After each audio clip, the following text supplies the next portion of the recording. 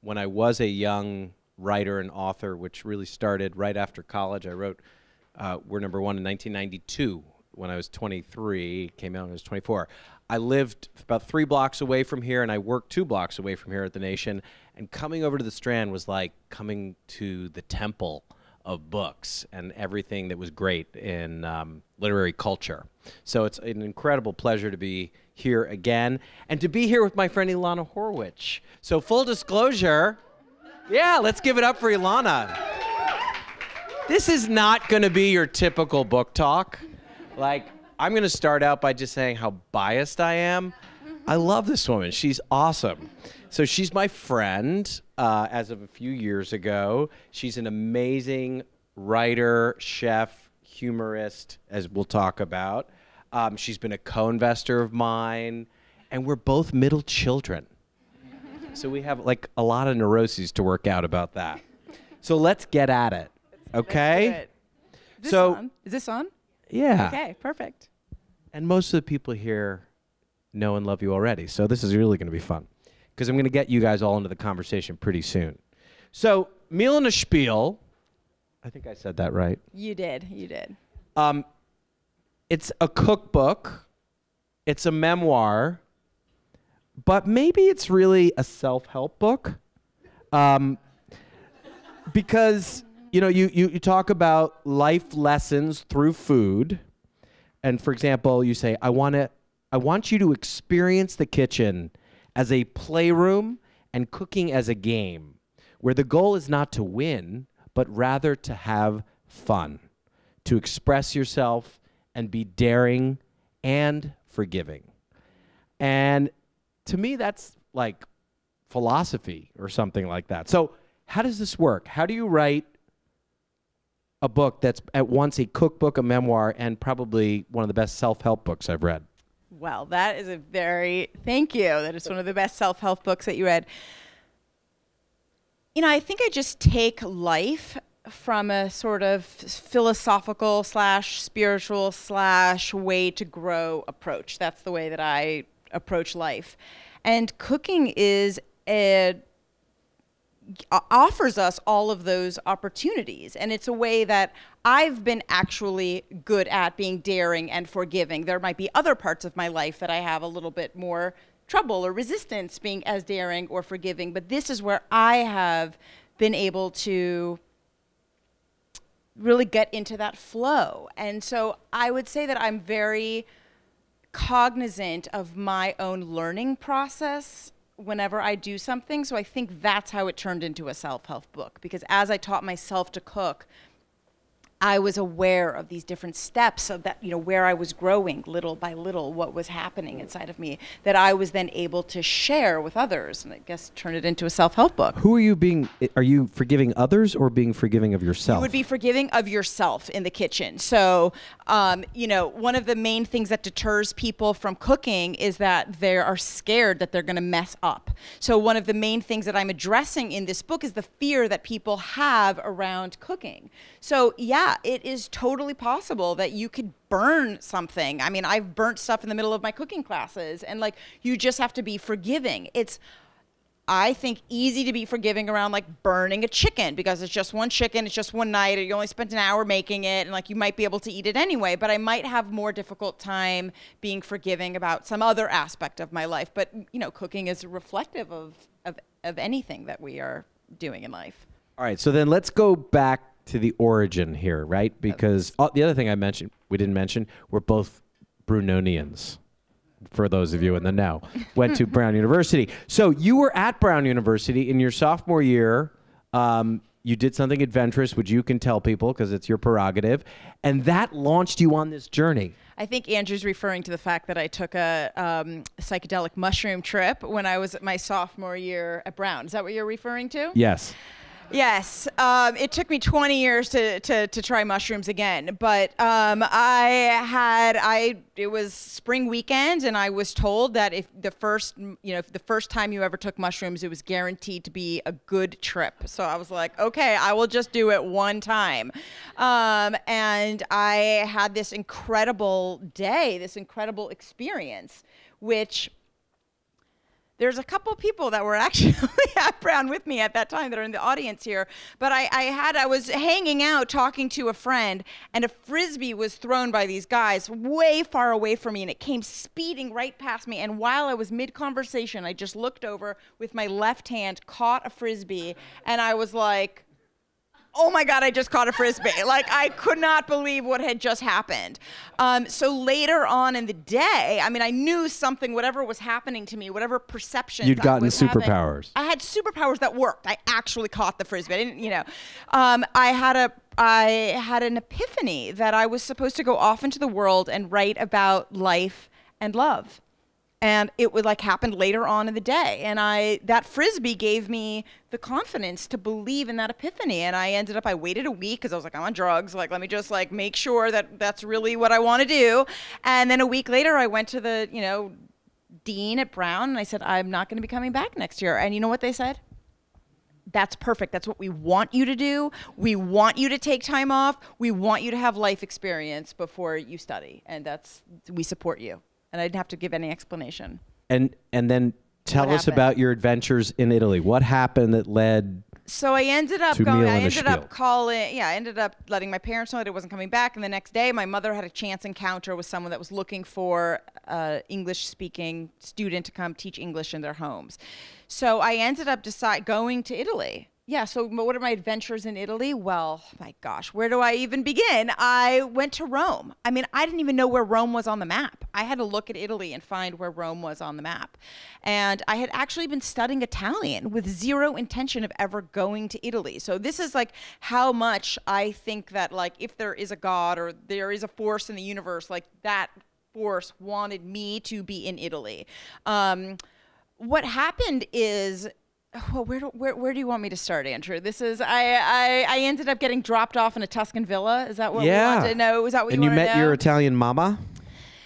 Yeah, so I went to go live with this family. I absolutely could not stand them. And within a week, I decided that I was going to leave. And I happened to get a letter from a girlfriend whose family happened to have a villa in Tuscany. And I literally went to the payphone and like made a phone call to her, and she was like, yes, you can go to my family's house.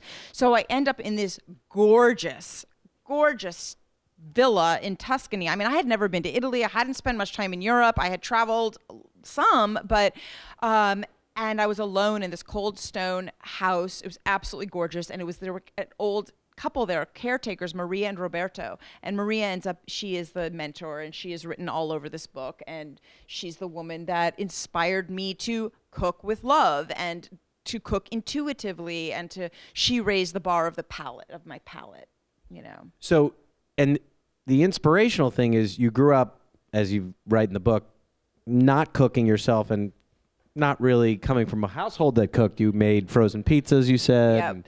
And, so how did you approach this initially? And you describe your approach to cooking as intuitive. Right. Meaning you're not necessarily a believer in having people follow the recipe. Right? So how did you get that intuitive feel? Okay, I am a believer in people following a recipe until they are able to be liberated and make really high quality food. I don't believe that intuitive cooking, I don't want you to just like, it's not like I don't know what Jackson Pollock's exact philosophy was, but I don't want you to just throw on this color and throw on that color and this ingredient and that ingredient. There is a structure to cooking. There is a way of creating excellent flavors together. There is a way of teaching people how to create that base of flavor, but ultimately I want people to not have to be liberated from the recipes themselves. So tell the story about the carrots and Maria. So even in my early 20s, I had this dream that I was going to write a cookbook and that I was going to collect all these recipes from Italian women all over the peninsula. So the first person that I went to was Maria, and I said, Maria, I need your recipe for meat sauce. And I expected her to go into a drawer and take out a recipe for meat sauce, and she didn't. She says, oh, you just put some carrot and celery and onion together. And I was like, wait, hold on, like how much onion? She's like, an onion. you know, and then like sell, you know, how big is the pot? It's, you know, no, how much olive oil? You just put in the olive oil. I said, well, carrots. She said, carrots. I said, how many carrots? She says, 1 or 2. I said, well, what is it going to be? 1 or 2 carrots? 1 or 2. I said, but Maria, I'm writing a book. Like, I need people to know if it's 1 or 2 carrots. I need to know. She's, so what is it going to be, 1 or 2? She's like, 1 or 2. And I literally at that moment decided that I couldn't write a cookbook. I wasn't going to get precision from her, and I wasn't going to get precision, and hence that dream literally went out the window like that. And I had given up this dream of writing a cookbook because I didn't understand how else that would be possible. So it did take me about 15 years or something after that to come back around. And when I understood that I was going to be writing a cookbook, it's like, you're like, wow, that dream I had in my 20s was real. You know, you think, oh, it's a silly dream. I'm going to write a cookbook. Who was I to even think I could do that? And then my life led me in a way that ultimately had me start a cooking school, and then I was writing a cookbook. So Nancy referred to this, but you, unlike, let's say, some people write cookbooks who are chefs primarily or whatever, culinary scholars, you're a teacher. I am a teacher. First and foremost. So yes. Why do you define yourself as a teacher first and foremost as opposed to a chef or an author or whatever? I started teaching when I was still in school. So I spent my summers when I was in high school doing volunteer work in Latin America, teaching dental hygiene, teaching community sanitation. I was volunteering in schools, my summers in college. I mean, I was just always teaching. My first job out of college was working in inner city school, teaching middle school. Then I worked in teaching high school, history, English. I mean, I taught all kinds of subjects. So I've spent my life as a teacher. Then when, you know, about 10 years ago, somebody offered to pay me to teach them to cook. And it's like, yeah, I had some experience cooking, but what I really had was a lot of experience teaching. So what little I knew then about cooking, I could teach. You know, and the high school that I taught in Los Angeles, which is called New Roads High School, has kids from all different kinds of cerebral backgrounds. I mean, there's kids with learning disabilities. I had kids with high functioning autistic kids, artists, not artists, kids that are really bright, kids that are just not that bright. You know, like all different wealthy kids that are were on total scholarship on a bus for an hour a day to get there. So, you know, I couldn't just perform like one thing that was gonna, well, I had to find actually what was gonna be that through line that I could reach everybody. And the through line really is igniting people's passion. If you can ignite someone's passion, then they can continue to learn on their own. But you have to appeal to that. So how does that happen with food? With cooking. Yeah.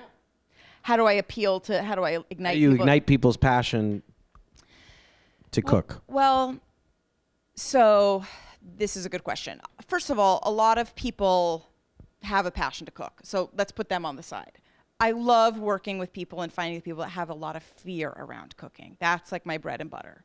When people come to cooking classes and they're scared, or they're like, they don't know, they're scared to buy a book, or they're scared to have cooking, those are the people that I do this for. The main way that I could ignite a passion is really by helping them let go of their fear. And then I try to entertain them.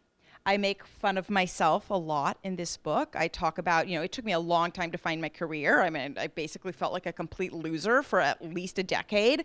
So I, you know, by sort of breaking myself down and breaking their fear down, perhaps that's the entrance usually into the passion. And of course, talking about Italy and the sensuality of cooking and the possibility of flavors and the beauty. I mean, all of that, of course, hopefully ignites people's passion.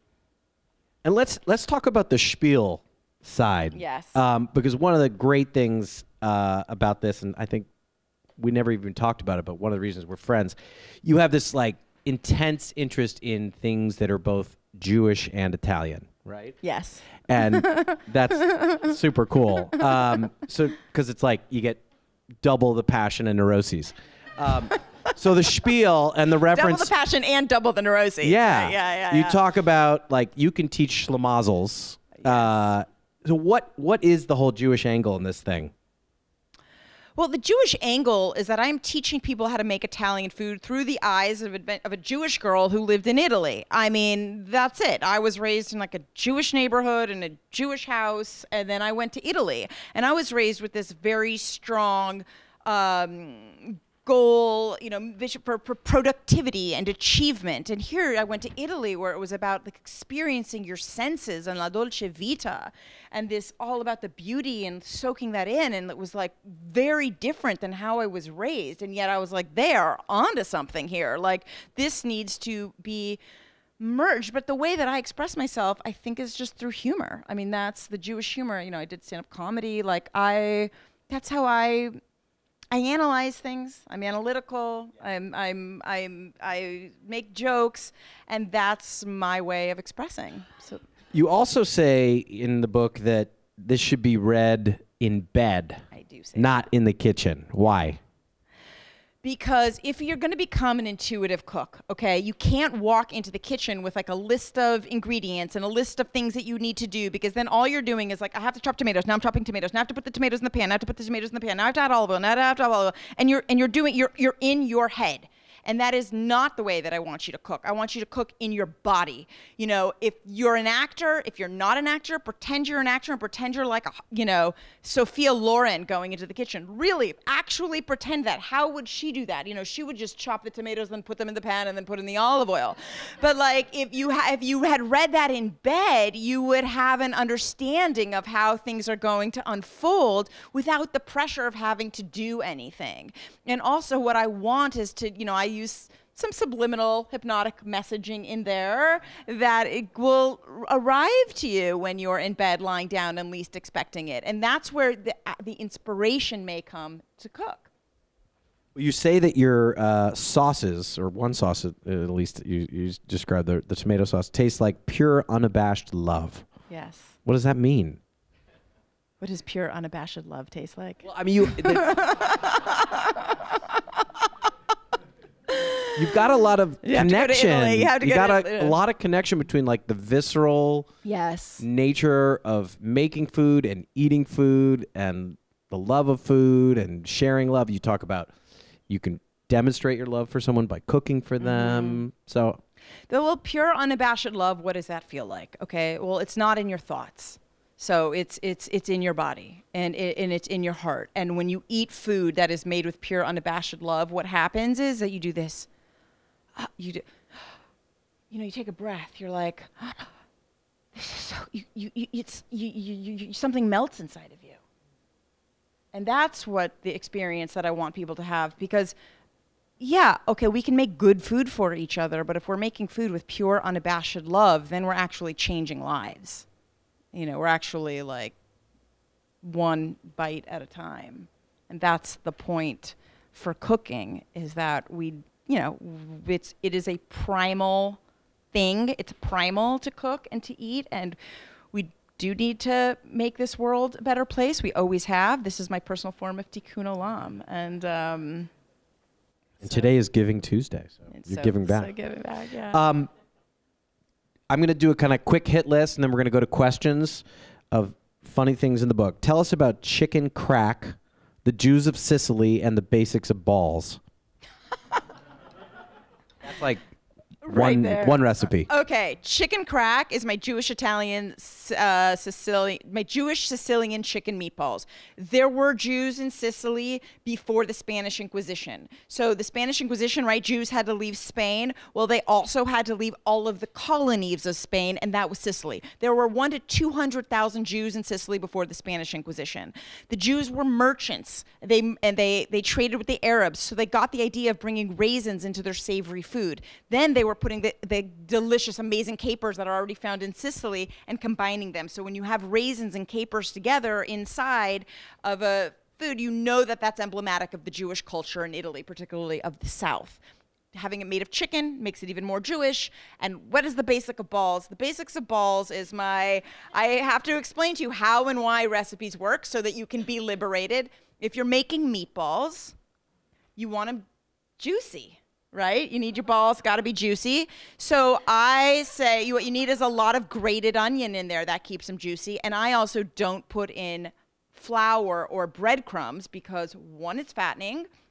Two, it fills you up in an unnecessary way. And the downside is that your balls will not be perfectly round. But that doesn't matter if they're delicious. We'll take that to heart. What did brisket do for you that therapy, Zoloft, and energy healers could not? I joked that I was trying to get out of a state of depression, quite a long one, because I really took me a long time to find my career, and that was really excruciating for me, for someone who just really has passion, really wants to have purpose in the world. And you're a middle child. And I'm a middle child. So in that, when I first, I started cooking. I mean, I just decided, I gave myself permission to actually do nothing for a while. And in that nothingness, I was cooking. And brisket gave me this place to put myself, and it takes a long time to make brisket. So I was able to put my passion, use my hands, put my love of flavors. It's something that Zoloft was never really able to do for me. All right, I'm going to go to your question in a second, but I need to know about salad dressing, because this is really something I learned, because I'm in a household of foodies, but salad dressing should not be made separately. The ingredients should just be put on the salad and then tossed. Why? That's the way the Italians dress salad. Okay, so my next cookbook may have some salad dressings that go on there if we're talking about California Chinese chicken salads and stuff like that. But if we're talking about an Italian salad, they are only dressed in two ways: with salt, olive oil, and lemon, or salt, olive oil, and vinegar. Those are the two ways to dress a salad. And it goes directly into the leaves. And you just do it right at the table. And that is just the way that it's done. And that's exactly what Marcella Hazan says as well. So that is it. Yeah. All right. I'm opening it up to questions. What? It keeps it fresh and it keeps it crispy. And the reality is that you can't taste it. Sorry, let me add one more thing. That if you're putting it in like a bottle and you're shaking it up, right? And then you taste it. Well, you can't really taste it because you've got the olive oil on top. It's all been separated. You don't know what it's going to taste like. Then how much are you supposed to put on the salad stuff? You go little by little. You toss and taste, toss and taste. Needs more salt, you add more salt. Needs more acid, you add more acid. And that's the visceral process that we're talking about, that you are connected to the food. This idea that everything has to be measured and poured on and into perfection is a disconnect. You need to be connected to the food, and the salad is a great way to do that.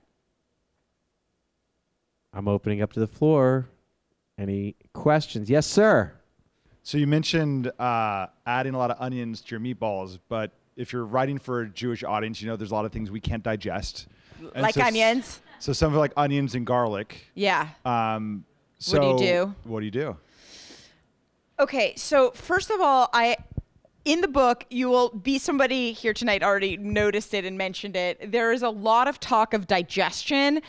You'd be surprised, but the Italians love to talk about digestion. And they have all kinds of culinary statutes that are all about digestion. Like, you don't drink coffee and milk together after a meal because it creates gas, okay? You don't have coffee and orange juice and cappuccino together because it creates gas. You don't eat this together and this together because it's gas. You don't have ice water because it's gas. So they are obsessed with gas, okay? So in that note, we are not putting big pieces of onion in our meatballs. We're grating them almost really, really fine, which makes a difference. So one might not be able to digest big pieces of onion, but actually grated onion might be okay because you're doing a lot of the digestion for yourself by like manually cutting it up. That's what your teeth do, the first part of digestion. So if you're making meatballs, and you absolutely can eat no onions, I'm not sure you can make meatballs. like that's really a tough one. Then you're going to choose other recipes because meatballs are essential. Garlic, on the other hand, Italians don't eat as much garlic as you think. It's really about flavoring the olive oil with garlic and then getting rid of the garlic. So it's not about chopping garlic. So garlic you'll have a better chance with. Yeah. Other questions? Yes, sir. So this is more about learning than teaching, but you spend a lot of time in people's kitchens, their homes, like the center of your house. What did you learn from them? That is a great, great question. Yeah, I mean, I think the fundamental thing to being a teacher is that you are a student. So first, I mean, I say first and foremost, I'm a teacher, but actually first and foremost is I am a student. And having taught in classrooms for so long, I learned so much. You know, this entire cookbook is thank you to my students. They are the ones that taught me what people, need to learn to cook. They're the ones that taught me what approach is needed to teach cooking. They're the ones with all of their questions. I mean, I put 60 of their questions in the book and answer them directly, you know, which I call the classroom corners, you know, how to brown chicken without sticking to the pan. What is parchment paper for? What the fuck is my broiler? Like all of these things. So they actually are the biggest guides in this book. Had I sat down to write this book before teaching cooking, I would not have had such a successful book, I don't think.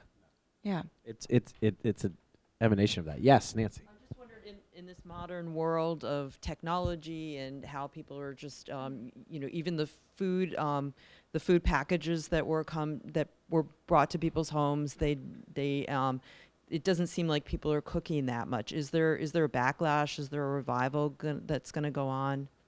Well, I mean, that's what I'm doing for. I mean, I'm doing it for that revival. I think that there's two major things that happen when we don't cook. First of all, you cannot control the quality of the ingredients that you're eating unless you know what's going in it. Okay, I'm gonna say three things. That's one. So you cannot eat healthy food unless you are making it yourself. Very hard.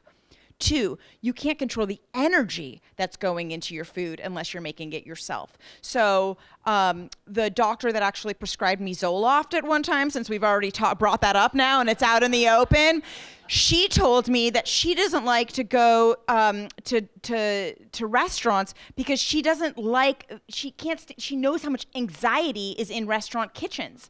And she doesn't want to ingest that anxiety. And then three, we're missing the human connection. I can take you to a restaurant and I can pay for your meal, and that's beautiful. I love doing that. But that is not the same connection that we are going to have if I cook for you. And what we need for peace on earth, number one, is to be connected to each other as human beings, to be able to look at each other in the eyes and recognize the humanity in each person. That's really the fundamental thing that we need. And breaking bread there's no better way to do it than breaking bread. Breaking bread and making bread. Making bread and breaking bread. Yes. We should be getting world leaders together in kitchens and cooking together. I mean, and that could solve our problem. Yeah, it could solve a lot of our problems. That's awesome. Other questions? Yes. Hi, it's two parts. Sorry. Yeah, that's good. I like it. You mentioned mushrooms, right? Yes. And so you had an epiphany. And I'm curious of how long that took from your epiphany to the production of my book creation, your book. And you also mentioned doing them again. And I'm curious if you had any other epiphanies in that experience. Okay, these are good questions. My mushroom trip in college happened at 20 years old, and so it took over 20 years for me to get this cookbook. If I were to give advice to someone that has an epiphany or is starting down a dream or going, following a dream, I was certain that I would finish a book and I'd come back with a magna opus after 1 year. But that's not necessarily the way things happen. Doors had to open for me. And along the way, I doubted myself enormously. But the reality is that mushroom trip, that voice that I heard that told me that I needed to write never left me, and I kept fighting. I have had some other mushroom experiences, and recently, and I'm tripping now. No, I'm just kidding. And the epiphanies that I had are ones that maybe I'm not ready to completely share, but that there is this connection to spirit. We are not alone inside of our brains, and there is something that is connecting us. And that human consciousness is certainly not the only consciousness, and necessarily not the best consciousness. But can I just intervene on 1 second? So how does this relate to the notion? I'm fascinated by this idea that the energy that the person making the food brings to the food is then conveyed to the person who eats the food. Absolutely. How does that happen? I mean, I don't know the science behind it, but, I think that there is scientific, like, it's been shown that even when Buddhist monks are praying, that there's like molecular change inside of like the chocolate that they're praying for.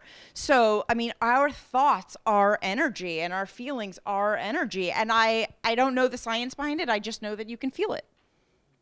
And everybody who has ever eaten a love-filled meal can feel it too. Okay, we had a question here and then a question there. Yeah, we'll get to you in a sec. So are you still in touch with Maria, and what is her take on all of this? Okay, so I am still in touch with Maria. She's no longer the caretaker of this villa. She is retired. Her 2 children have become very close friends of mine, and I go and stay with them when I am in Italy. They actually, I mean, are you kidding me? She could not be prouder. I mean, she couldn't be more proud. When I first got to this place, I actually asked her, Maria, please don't cook for me. I want to cook for myself. And she had a very hard time letting me, because that was her job. And I was too embarrassed to have somebody cook for me. I have had the opportunity, I haven't delivered the books yet to them, but I've had the opportunity to read that story about the 1 or 2 carrots, which is in here, and translate it on the spot from English to Italian for her. And the whole family was just dying of laughter. They just loved it. Yeah. So, yeah. Do we have another question here? Yeah. Or comment? Oh, it wasn't a question, but there was a movie about that, ingesting the energy of food. Like chocolat. The movie. Yeah. Yeah, this is not this is, no. I didn't invent this concept. I mean, this is this is. Nancy. How's with the, I'm going to butcher this woman's name, Salmon Nushrat, the salt, fat, acid. It seems like you're ripe for a Netflix program. Have you ever had that? I am working on that. I'm writing a show currently. I'm not writing, I should say it's an unscripted show, so I'm not writing a script, but I'm writing a treatment for a show, which would involve me collecting stories from women all over the world. And their cooking and their stories, because that's how I got started, and that's really who inspires me. Yeah. Cool. Yes. Hi. So I do a lot of meal planning recently to sort of avoid food waste. Yeah. And so this book, I'm new to it because I just found you tonight. Okay. But there's I've flipped through it and I see like a lot for like dinner parties and stuff. Can you translate like love cooking for like weekday meals that sit in your fridge and like can carry you through the week? Like, can you like translate like these recipes, I guess, into like, or what are you, if you have suggestions for how you can like use these recipes to like carry you through? Yeah. So first of all, a lot of these recipes, because I use a lot of olive oil, which is like fundamental for flavor and health, they actually, most of these are going to stay good in your fridge. And I like eat my own leftovers all the time, cold. I don't even heat them up. And I don't even sometimes sit down. Just open up the fridge and eat them. But if you're looking for things that really are meant to stay, those are the slow cooked foods. So I divide my mains up into like grilled, in the oven, al forno, and then slow cooked. So explain to you how to slow cook in general, and that's the stuff that's going to really last for you. Listen, I don't teach meal planning. Like, I understand some people do, and I really respect it. But if I can light up a passion for you to cook and know how to use ingredients that are already in the house, and that's what I teach you, then you might not have to plan. You can just be spontaneous in that creation. Hope that answers your question. A secret to the Mediterranean diets in general from that? Look, I lost 30 pounds when I went to Italy. So not even trying. So I think that there's a big secret to the Mediterranean diet. You know, this is very funny. I remember when I first got to Italy and I was having one of my first meals with Maria and her daughter, I didn't eat the bread, okay, because I was 30 pounds overweight, and what business did I have eating bread? Now, I might have eaten bread in private by myself so no one would see it, but I was certainly not going to do it in front of other people. So they said they noticed, they understood why I wasn't eating the bread. I didn't even have to say anything. And they're like, no, but you eat the bread. If you eat it with olive oil, it's not fattening. And because it just goes right through you. And I thought that was so funny. And I thought it to be true. I happened to have lunch with 3 Romans in Los Angeles just the other day. And I mentioned that to them. And they're like, yeah, of course, that's true. Olive oil with bread, the bread isn't fattening. So the olive oil, it's lubrication. It shoots it right on through. They have lots of vegetables. They're not eating processed foods, and they're not snacking. So it's not just the Mediterranean diet, it's the whole Mediterranean way of living, way of eating. Yeah. One of the really cool things about the book is just how gorgeous it is. So you should open this up and talk about, you self-published this book, and then Ingram, one of the biggest distributors, picked it up. So you got to be in control of the creative. I did. And you had a lot of partners. So I want to give you a chance to talk about that. Thank you. Yeah. So that was, there's benefits and not benefits of self-publishing a book. But the hugest benefit, and why I am so glad that my first book that I got to self-publish it, is that I got to make all of the creative decisions for it, including this cover. So the cover, it was, as a teacher, it was very important for me to have I wanted people to immediately have a visceral connection to the book, okay? This is not about your brain and your eyes. You're cooking from your heart.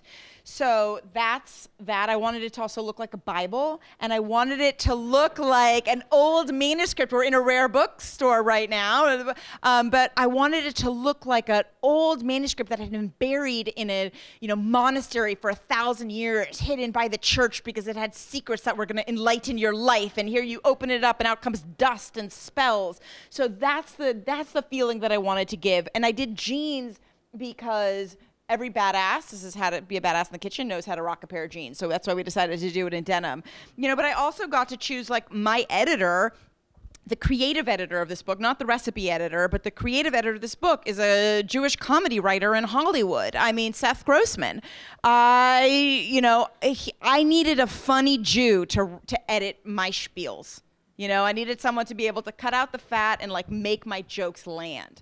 I chose for the photography, I chose here's a page right here. You can open it up. I chose a photographer that's not a food photographer, but he has a very sensitive eye to photographing gorgeous models. And he used to be a high school special education teacher. Not that I was a special ed teacher, but he was a teacher, and I know teachers can tell non-verbal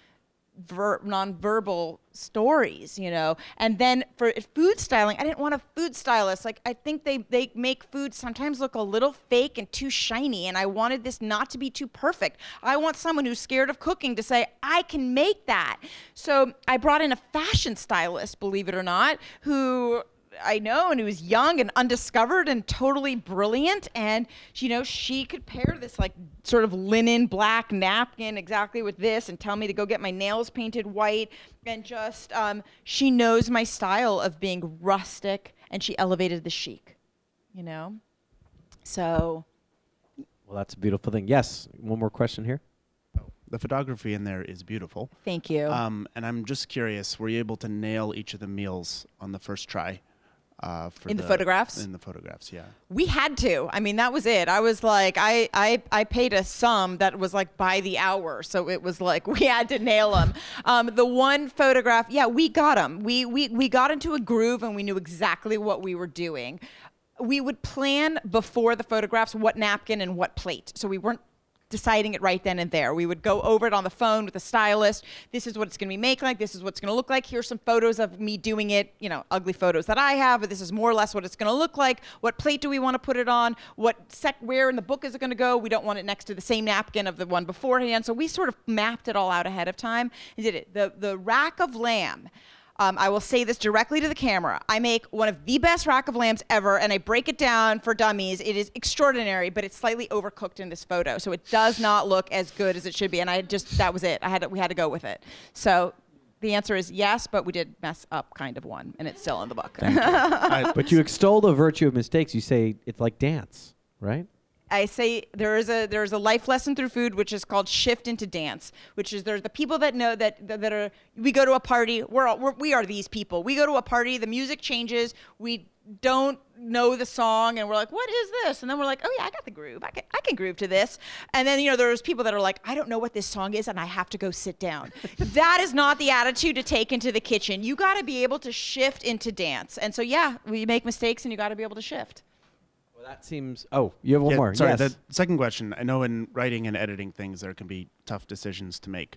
If I remember correctly, there were 110 recipes in there. Was there 111th that broke your heart to cut it out, or is there a new thing you would have added at this point? I didn't have to cut anything out. I decided at first I thought I was going to be making a cookbook that was like of my cooking school. But I had like nearly 300 recipes. So I had to understand that the path of this one was going to be Italian food with healthy California influences. So it's a Jewish California girl's journey through Italy. And then I just understood what my next books were going to be. Do we say what they are? The working title of the next book is my California Healthy Eating, and it's called A Jewish Girl's Guide to Not Getting Fat and Never Having to Diet.